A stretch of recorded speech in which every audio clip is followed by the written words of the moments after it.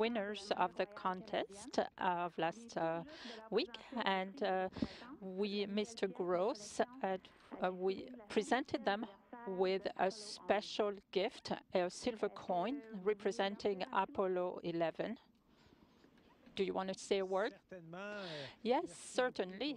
Thank you for the opportunity. Welcome, everyone, at the CSA. Welcome to the ISS, and it's a pleasure to speak to all of you, the finalists of the contest. It was a pleasure to read your stories. So a big applaud to all the participants and the finalists, and it's good for even for my children. I will be able to. It was a great pleasure. Your creativity and your imagination is at the basis of everything that is positive in a life. So congratulations. Thanks a lot, David. So here, the media have lots of questions, so we are going to start right away. Hi, Mr. Saint-Jacques. It's Sid Banerjee with the Canadian Press. So many highlights in the last 6 months, cosmic catches and spacewalks. Can you tell me a little bit about your most memorable moments in this over this 6-month period, and what are your final days going to be like on the International Space Station? Sorry, you clipped that towards the end there. Can you repeat the end of the question? You clipped that towards the end there. Can you repeat the end of the question? The question was just your biggest highlights over the last 6 months, and what your final days will be like wrapping up on the International Space Station. So yes, I think so. The final days on space station, less than a week left. It's very hard to believe. It's been an incredibly full mission, and so much activity going on, both in terms of science and in terms of operations. You mentioned the spacewalk, a capture, the arrival of the first version of the next generation of crew vehicles, and mostly it's been an incredible human adventure with our crew here. Initially 6 people, and then 3 left. We were left with 3 of us for a long period, and then 3 more people came, a whole new atmosphere on board. And as we're ramping out, what I'm doing for the last few days is really trying to soak it all in, if you want, because I know that comes the day I go back to Earth, I will have to pinch myself. I think it will all feel like a dream. I will be maybe wondering if it all really happened. So I'm trying to burn it into my memory as much as I can.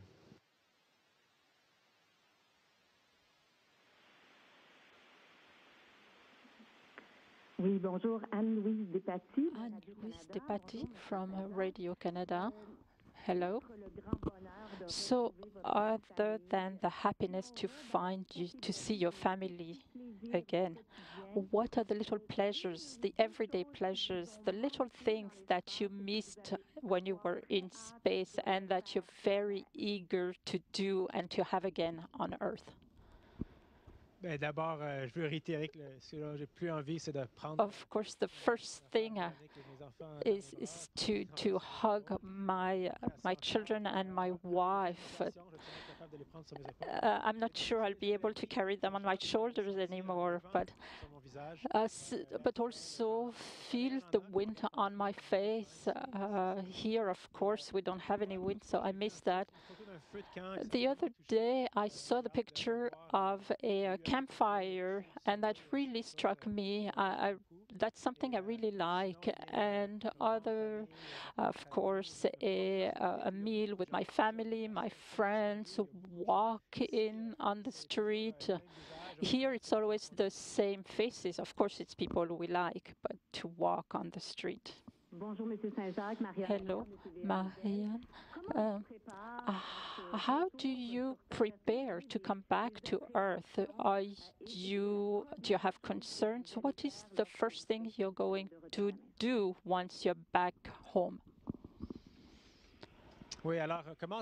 Yeah, how do we get ready? There are lots of techniques, as you can imagine. Of course, there are lots of safety and security measures.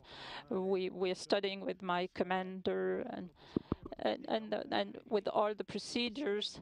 And psychologically, the preparation, the most important is to make sure we leave the station without any regrets and knowing that we did everything we had to do here and be then available to start life again. And the first thing I would like to do when I come back is, I think, it's going to call my wife Veronique. That's going to be the first thing I will want to do. And when I'll get back home, maybe try to go in the swimming pool, because with gravity, I think it's going to be difficult at first. So at least in the pool, I'll feel a little bit like here. Bonjour, Monsieur Saint-Jacques. Hello, De la presse. Moi, je voulais savoir, qu'est-ce qui va le plus newspaper. vous manquer de cette station? What is the thing that is you're going to miss most from the ISS? Alors, ce qui va manquer d'abord, What plusieurs choses. is going to, what I'm going to miss, of course, the view from the cupola to, like I just saw Egypt. So the view of Earth, its beauty, so impressive, its grace, and the emptiness, this little blue halo, and this feeling of very strong, this strength, but also it's how fragile it is, and this sense of privilege to represent everyone and have this incredible luck and opportunity. I'm going to miss that, and of course the team, my brothers and sisters, as we say, we are so close, even closer than friends. I'm going to miss them, but it's going to stay with me forever. Bonjour, Annie Demet du 98.5. Annie Demet from 98.5. So you're going to fall from the sky soon and go back to go back home. Do you have any concern regarding the actual travel, the journey? Of course, there are 2 points: medical things that are kind of difficult. After 6 months here without gravity, I learned how to move in every direction, and technically how it's, and I do not have this sense of balance anymore. And when I am in orbit, but when I go back down, I think at the beginning, I think that it's going to be difficult. I may not be able to walk straight.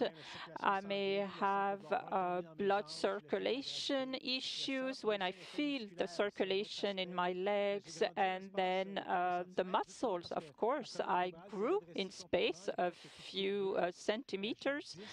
There is no more, the space between the disc is larger, so I've been warned that that can be difficult when you go back down to Earth, and that may not be so easy. Amanda Klein with CTV. Can you say that a little bit in English, just how you've changed in space and how you're going to sort of readapt once you're back on Earth? And also, if you can explain or just tell us a bit about what you're most looking forward to when you come back. Okay, so first off, so things to look forward to and not to look forward to going back on Earth. The things to look forward to, of course, are reunification with my family, my friends, my loved ones. I cannot wait to take my wife Veronique in my arms and take my children on my shoulders. Taking my children on my shoulder might have to wait a little bit of rehab, because I'll be weak, I think, when I come back. And the bad aspects of spaceflight on your health is that, on the one hand, I have learned to fly. So I've learned to make flips, and I can be upside down. It doesn't bother me anymore. That's because I basically lost all sense of gravity. I've lost all sense of balance. When I come back to Earth, I'm going to need to learn to walk again. I'm going to be holding someone's hands probably. I might be nauseous or easily disoriented. That's something I'm going to need to, it probably take days or weeks before that gets back. And also aspect is I have grown a little bit. My spine has kind of elongated, and every disc in my vertebra is kind of, has expanded a little bit because there's no gravity to squish you down. But when I come back to Earth, immediately I'm going to be squished back down to my original size, and that can be quite painful, I'm told. So I'll be careful. Looking forward perhaps to jumping in the pool because there in the water you can float, and it's quite comfortable. Maybe it will remind me of being in my days here in space.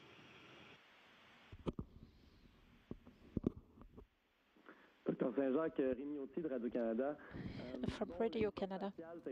So this ISS trip was an incredible experience. So what are you most proud of? What are you going to bring back with you? I think the most important is the perspective, is the insight that we get. I'm so privileged to have this insight, and I want to be able to share this heritage and this insight. The fact that the Earth is magnificent and fragile, and we need to take care of it, and also a political insight to see here are the flags of all the countries that have participated to the ISS. So, of course, it's not always perfect on Earth. There are political tensions, real tensions, but in space, we can prove that when we try, when we really concentrate on what we work on, we can make miracles. We can work together. And this is a very hopeful message. And I'm so proud to have been able to have participated to this and work like this. So that's a message for the future generation. The Earth is beautiful, fragile. Let's take care of us, and let's work together to take care of it. And there are no excuses to not do it. Bonjour, Hugo Duchesne, Hugo Duchesne, newspaper from Montreal. What was your most challenging thing while you were in space? First, it was the adaptation. It took several weeks to physically adapt. It's very disorienting at first and a little bit nauseous at first. The brain doesn't understand what is going on with the gravity and the lack thereof, and psychologically adapt to all the work and how everything works. Of course, the training on Earth is very good. It's very practical, but there is a time where the two teams, the living team teaches the incoming team. So that's part of the challenging, and we had to learn, my family and we had to learn how to live apart and how to keep the link alive so that it would be a great adventure for everyone, and so that it was positive. And you have to juggle all these things. You have to be a good astronaut, a good husband, a good father, a good friend. So that's the challenge of everyone in life in the end. Marie-Josée from Radio-Canada. I'd like to know the next few days, how are you going to spend them? And the landing, what are the risks and what are the maneuvers? So the next few days, it's like the everyday work, the normal work, the maintenance, etc. But we are also packing, so we cannot leave any trace. You can take pictures, but do not leave any trace. The same thing on board. I have to leave everything perfect for the next team coming in.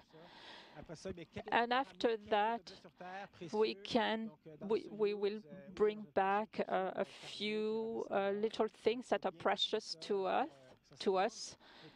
and also the theory preparation, because all the procedures on the Soyuz, you have to know them.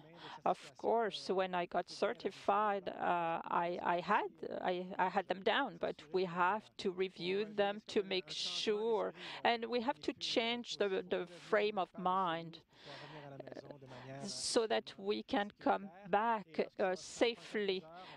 And this is going to take a few hours. We're going to fall back on Earth. We're going to open the parachutes, land in Kazakhstan, and then the Russian team are going to recover us and take us to back to Houston so that we can be reunited with our family. Bonjour, Paul Terrien, Paul Terrien, journal, newspaper from Montreal. It's almost the 50th anniversary of the lunar landing. What did this historic event have on you, and how did it change the way astronauts see things? Yes, it's an extraordinary event. I wasn't born when Apollo 11 landed, but my mother was pregnant. I don't know if there was some kind of transmission through the amniotic fluid, but of course we all heard the story of what happened that day. But in as I was a child, these images of Earth seen from the moon, it's really gave me this quest for adventure. And I was thinking, I would like to be like them. I'm going to be healthy. I'll be an explorer, and it guided me. And since I've been here in space, when I see all these planets, the moon, the sun, it's like a ballet, and it becomes more familiar. And oui, je me plais souvent de and les mettre à leur place, mis en orbite autour de la Terre. And I think when we are in orbit, and I think of these astronauts 50 years ago in orbit and pushing towards the moon, and it's going to happen again, and it's just around the corner. Bonjour David, Philippe Mercure de la presse. Philippe Mercure. La station dans quelques jours, avez-vous l'impression? When you are going to leave in a few days, how do you feel? Pardon, ça a coupé. Est-ce que vous pouvez répéter? Sorry, it was cut off. Can you repeat? Je voulais savoir, quand vous allez quitter la station, avez-vous l'impression que ça va être un au revoir ou un adieu? Bref, êtes-vous ouvert à une autre mission plus tard? When you're going to leave the station, is it going to be a goodbye or just a short goodbye or forever goodbye? Excusez-moi, je vais vous demander de répéter encore. Sorry, can you repeat once again? Alors, David, la question était, So the question was, when you're going to leave the station, is it going a short goodbye or a forever goodbye? Are you preparing for another mission? On part toujours d'ici. Well, we always leave here saying forever goodbye, because we do not decide as representatives for our countries here as operators to be part of a mission. We are not the ones who decides that. So it's wiser to leave saying goodbye forever. And then what the future holds for us, of course, we do not know. So it was such an adventure. It's easy to close my eyes and come back virtually, like in a dream. Merci, David. On dit que c'est Thank you, David. That's the only time we have for you. We'll say goodbye. See you soon, and welcome back to Earth very soon. Thank you, everyone. Thank you, everybody. See you soon. Station, this is Houston.